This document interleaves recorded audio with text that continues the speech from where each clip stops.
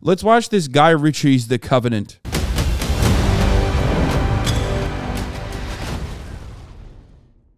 What the fuck's this about? It's a Jake Gyllenhaal movie, and I do love me some Jake Gyllenhaal. Shinigami Jules, thank you for the 5 get the subs. I still remember a thing. Wait, what? You get fucking shot, yeah? Oh no, he got hit with a butt of a gun. I don't remember any of it. I only remember the interpreter. Why you want this job? I need the money. Strawberry Cake Pop Don't Fanatic, disappoint thank you for me, the I'll be a pain in the ass. 5 gifted No, as well. not- Tehjaran, thank you for the 5 gifted. Money isn't the reason he wants this job. It's Alabama killed his son. Oh. Stop the vehicle, Sergeant. We don't want to go down this road. Ew. Bounds, Ahmed. You're here to translate. Actually, I'm here to interpret. John, you have tallies approaching.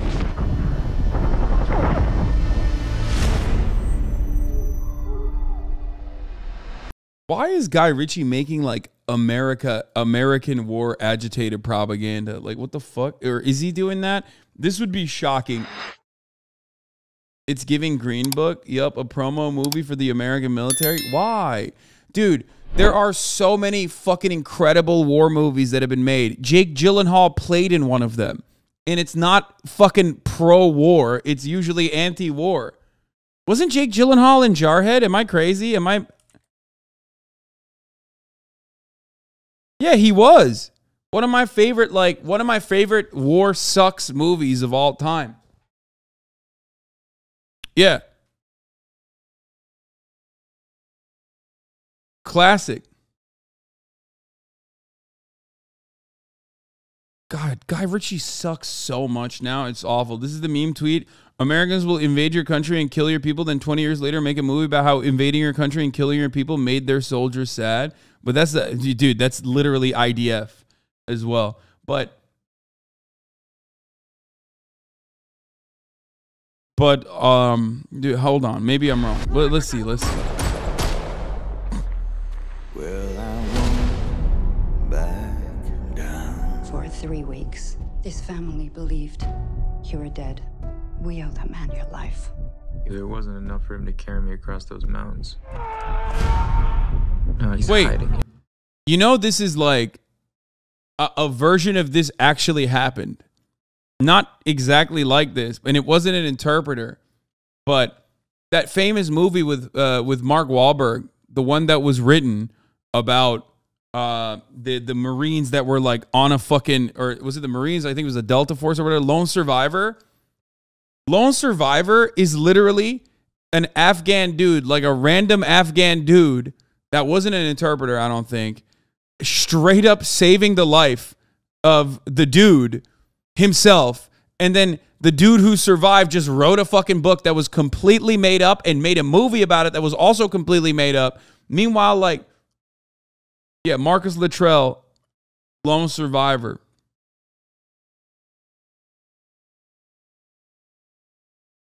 In a hole somewhere. I should be in that hole. You could stand me up at the gates of hell, but I know. Everything all right, John? No, everything's not all right. There is a hook in me. Ahmed and his family are in trouble. We can't intervene. I am gonna have to get him out myself. Shut the fuck up. Dude, stop. Yo, this is disgusting. I have goosebumps, man. I have goosebumps watching. Oh, fuck you, Guy Ritchie. You fucking piece of shit. Make fucking better movies, you asshole. What the fuck is this? Why? Look how far you've come, you fucking dickhead. Have some responsibility. Have some shame. Okay? You made Snatch. You made Lock, Stock, and Two Smoking Barrels, yeah? Why are you making Saving Private Ahmed for the fucking Americans, you dog? God damn, dude. What the fuck? Oh, God, it's so gross. It's so fucking gross. Oh, this makes me so mad. I hate pro-U.S. military. I hate pro-U.S. military war movies. I love anti-war war movies. I'm a big fan.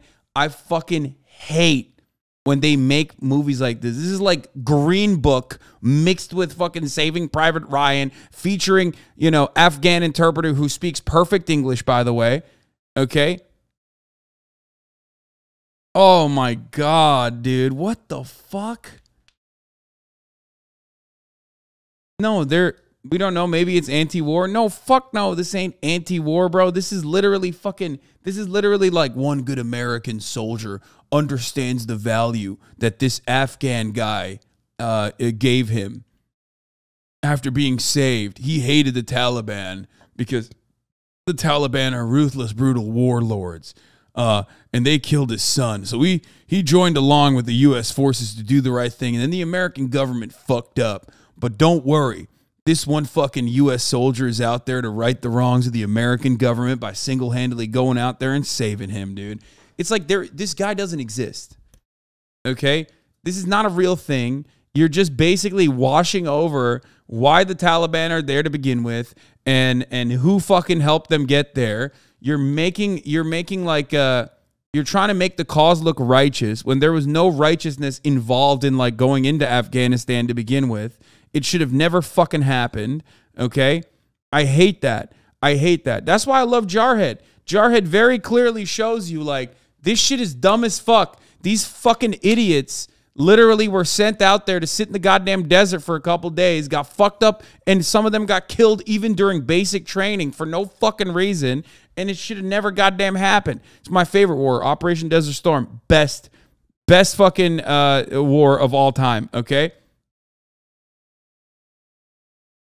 It's so stupid. It's so stupid. It's so stupid. It's like...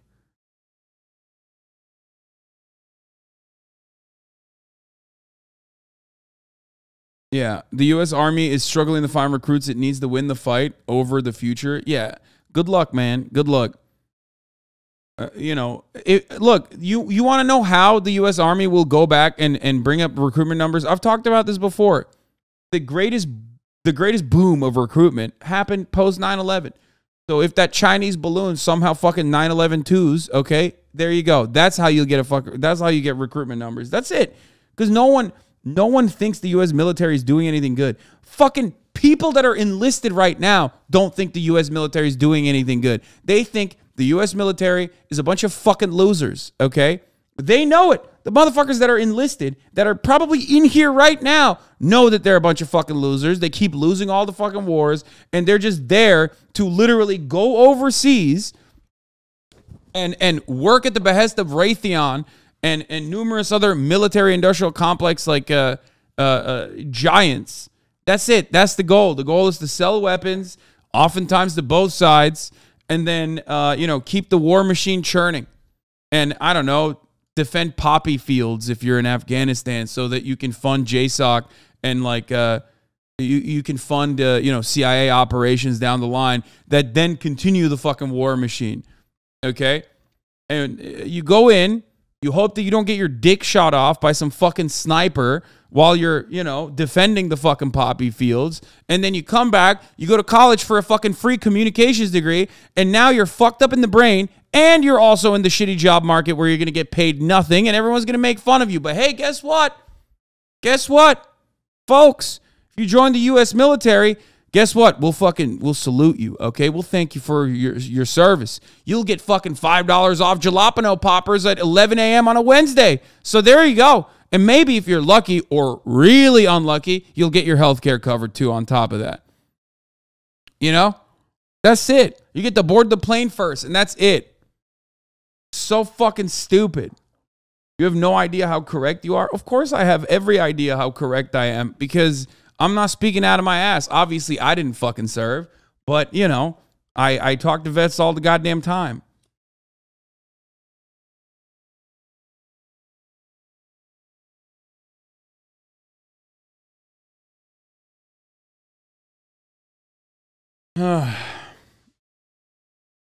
Literally a single U.S. trained operated night raid, 0 unit, killed at least 452 civilians in 4 years. Yeah, night raids are fucking dog shit. I mean, it's all awful. They literally, I mean, dude, you're just doing an overall objective bad. You know what I mean? You're not doing anything good there. You're just not.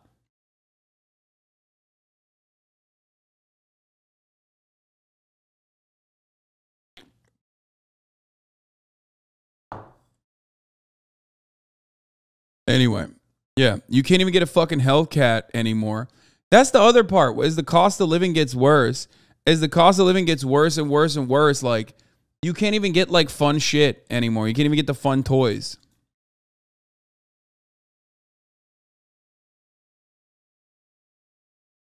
You are never going to, you're not going to fucking recruit with the same numbers that you need by making cool movies about how the U.S. military is doing a fucking great job when everyone understands that it's not doing a great job. They might act like, our veterans are protecting our First Amendment rights by killing fucking, I don't know, some random goat herders in Afghanistan or whatever. But everyone kind of understands, like, and doesn't want to think about it. That's what it is. Here, let me tell you the greatest example of this, right? What is it? Every 22 minutes a veteran commits suicide, veteran homelessness? There is no better objective fucking fact that we literally do not give a single shred of a fuck about the U.S. military, its operations, or the people that are fucking thrown into the war machine than those two factors, okay? The only time anyone ever chirps about fucking American veterans is when they're trying to use them as a cudgel, as a talking point against immigrants, to be like, oh, why are we letting immigrants into this country? We can't even house our veterans. It's like, bro, you spit on the veteran down the fucking street, okay, while you're walking past them. You want the police to fucking brutally execute the homeless veterans. Meanwhile, you're acting like you give a shit about the veterans. Shut the fuck up. You don't care. You don't care. Nobody cares. The U.S. military uses your body and throws you in the trash. Exactly. There you go.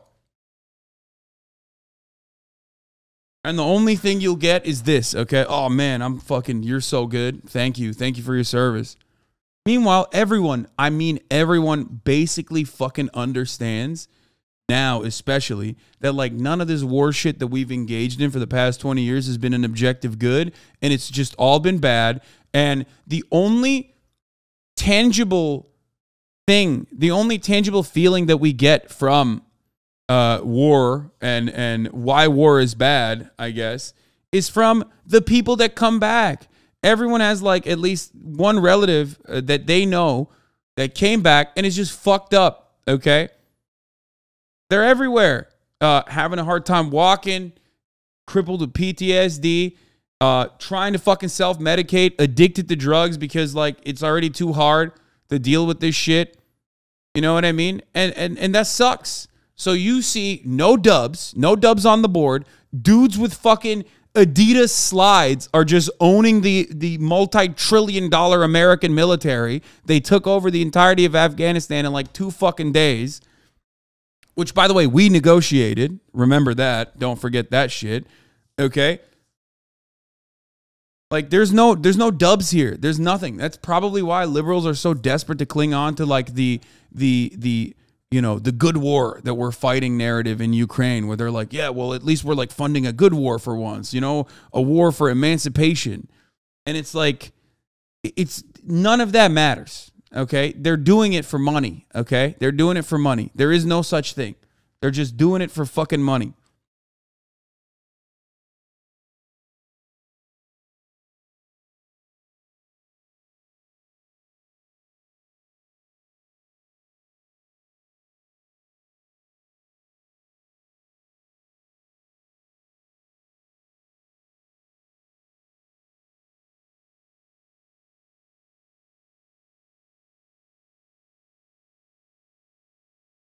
Anyway, which was the worst loss, Afghanistan or Vietnam? I don't even fucking know. I can't even speak on that. I don't know. But what I do know is, well, I mean, we're not even talking about Afghanistan. We're talking about Iraq. What I do know is that due to the depleted uranium that we used, okay, in Fallujah, for example, currently, the birth defects in Iraq are worse than anything else. It's worse than Hiroshima and Nagasaki.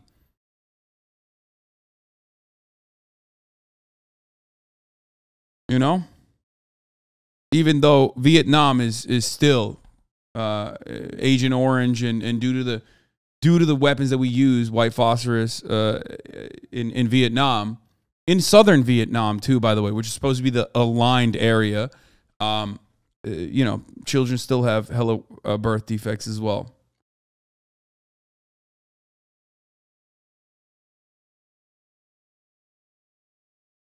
Wait, what? Nuclear stuff got used in Iraq? Depleted uranium was used in Iraq. Your tweet yesterday got 330,000 likes. Yeah, I know. You know what's really funny about this tweet, by the way? All the people that responded to this. Did you finish the trailer? No, fuck that. I'm not finishing that fucking trailer. Fuck Guy Ritchie. I couldn't even finish. I couldn't even get through 1 minute and 46 seconds. Okay, I'll finish it. Listen, you're gonna be alone. There ain't no You gotta adapt. Use what you got. If you can give me the location, I can get him out of the country. It's too dangerous. You'd become very popular with the Taliban. I miss you. Love you, Daddy. Love you, Daddy.